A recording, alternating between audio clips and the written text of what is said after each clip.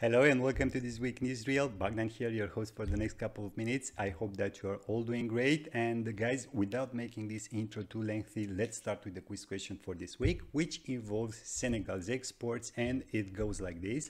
To whom did Senegal exported the most in 2021 in terms of value? And the options here are Switzerland, India, or the third option, Mali.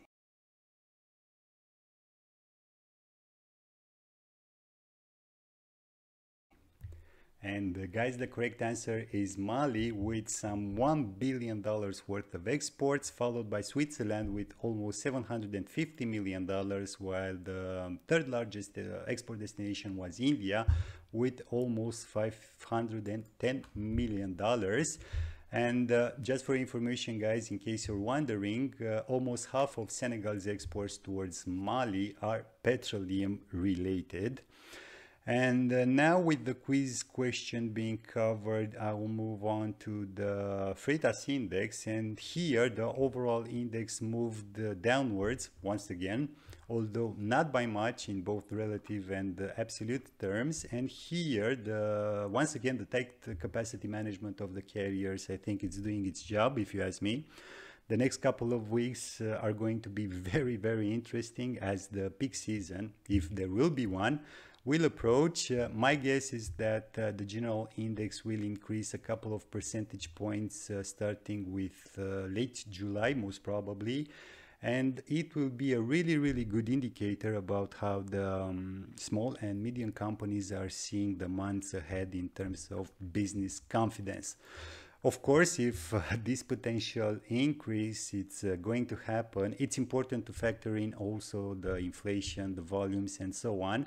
But as I was saying, what's going to happen in the next couple of months in terms of freights, it will be a really, really good indicator about the level of confidence people in general and the small and medium companies in particular are having at the macro level.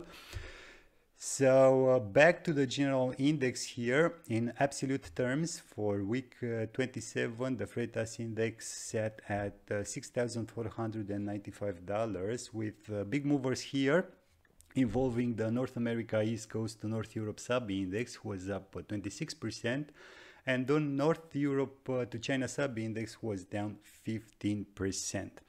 For the main trade holes, for the Trans-Pacific trade lanes, we have here $7,409 for China to North America West Coast sub-index, and $9,882 for China to North America East Coast sub-index. So basically both down 2% from the previous week.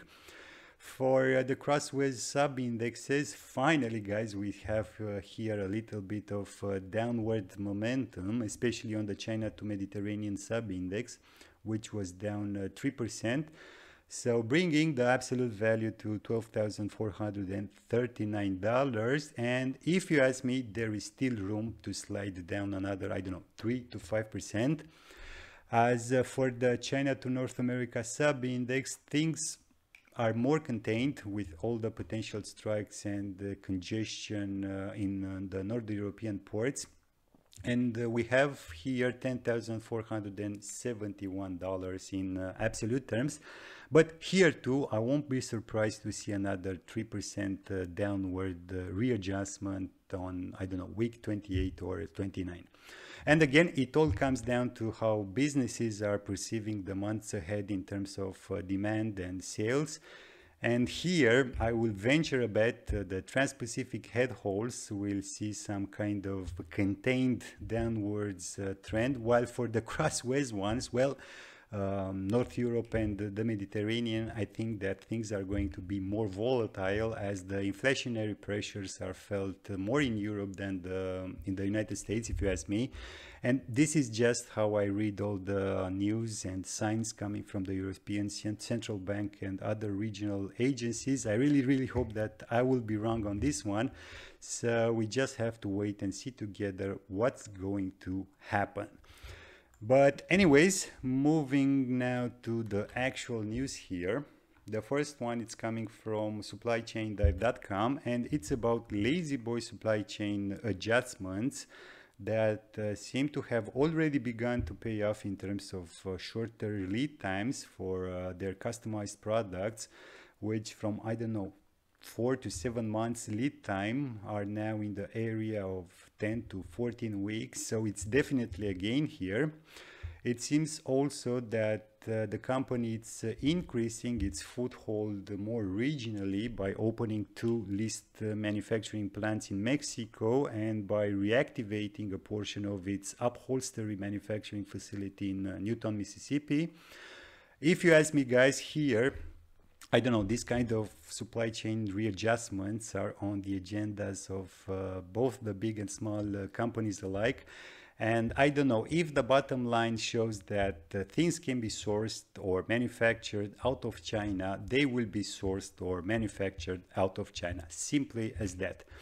And right now it's not just about the freights, but about, I don't know, predictability and stability that at the moment China lacks.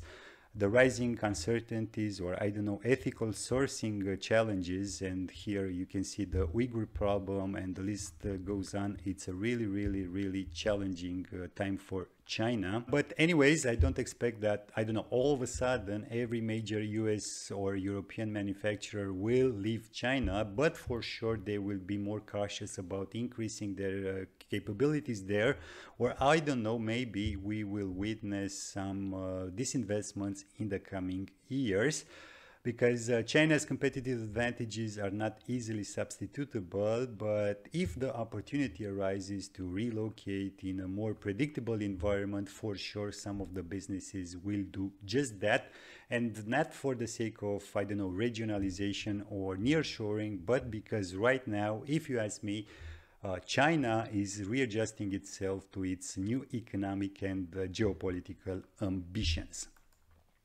So anyways, enough about China, guys, and now I'll move to my second news. It's coming from splash27.com, and it involves Vietnam, which is a country that benefited a lot from the Chinese clumsiness, if you want, as it seems that Terminal Investment Limited, which is the terminal operations arms of Mediterranean Shipping Company, together with Vietnam National Shipping Lines and Saigon Port, teamed up for the development of a massive transshipment hub in the southern part of Ho Chi Minh City.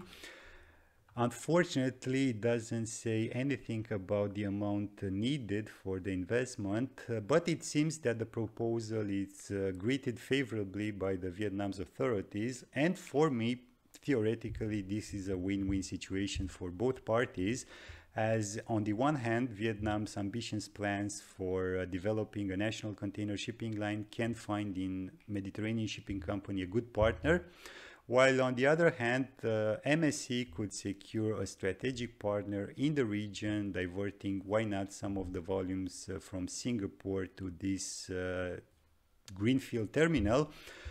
I won't ask myself why MSC was chosen as a partner, but I could venture for some guesswork. Most probably the fact that MSC is privately owned, non-Chinese company, and answers to no shareholders. I think that these facts combined weighted a lot when both parties decided to go ahead with this project. I don't know, it's just an opinion. So anyhow, it's a really interesting move done by both MSC and the Vietnamese authorities, and now let's see how it will develop further, and for sure it's worth following up. And now, guys, I will move to my next news.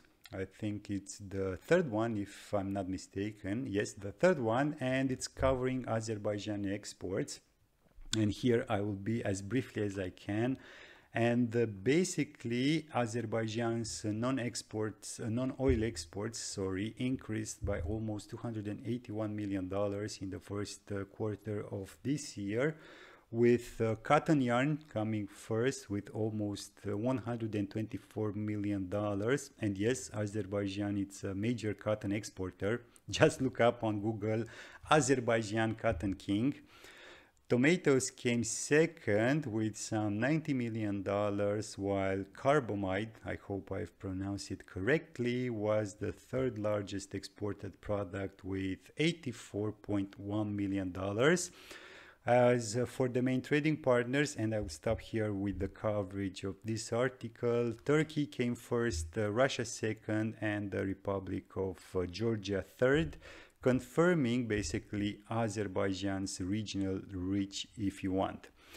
So that's the news about Azerbaijan's exports in the first 4 months. And now I will move to my last one. It's coming from UNCTAD, and it covers the international trade in developing economies. It's a really long article, very useful if you ask me. Don't worry, I won't deep dive and list the entire findings. Instead, I will highlight here the chapter regarding China's rising importance in the global trade. And basically, it sums up the last 20 or so years of China's progress and transition from labor-intensive and resource-intensive manufacturing in the early 2000s to the current high-skill and technology-intensive manufacturing.